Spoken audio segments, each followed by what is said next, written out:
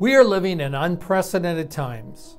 Children literally have the world at their fingertips with access to instant information that invariably forms their worldview. While technology can be a blessing, it can also contribute to high anxiety, depression, and lower levels of social engagement. Coupled with the idea of a worldwide pandemic, polarizing politics, and social tension, it's no wonder our children are searching for something much more.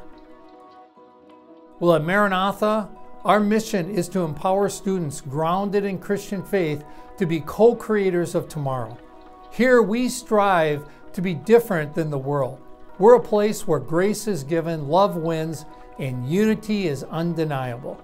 We endeavor to build unity by creating a kingdom culture that challenges and equips students, parents, and staff to respect and value all people according to God's Word.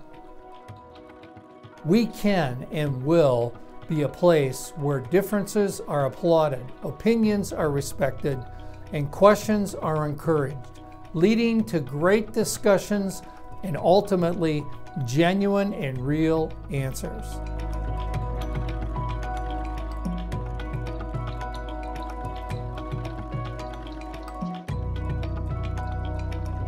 As a graduate of Maranatha, I've witnessed firsthand the growth and the maturity of this school into what I think is a direct representation of the kingdom of God and what God wants his kingdom to look like. We've got so many students from all kinds of different backgrounds. The diversity here is recognized, we see it, and we recognize it every day, but we know that we've got work to do as we navigate this path to unity together. We're striving to engage our students every day in meaningful conversations about things going on in the outside world.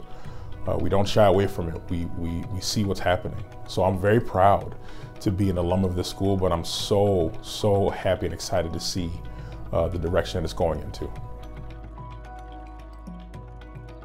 It's unreal that less than a year ago, life was normal.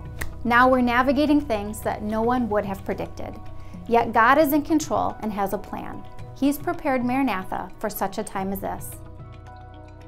As a matter of fact, the school's culture and action statements that the Lord gave us 2 years ago included being empathetic problem solvers, curious change makers, and gracious community builders. How appropriate for our current situation. In addition, this year, God gave us 1 Corinthians 1:10 as our theme verse, which reads, I appeal to you, brothers and sisters, in the name of our Lord Jesus Christ, that all of you agree with one another in what you say, and that there be no divisions among you, but you be perfectly united in mind and thought.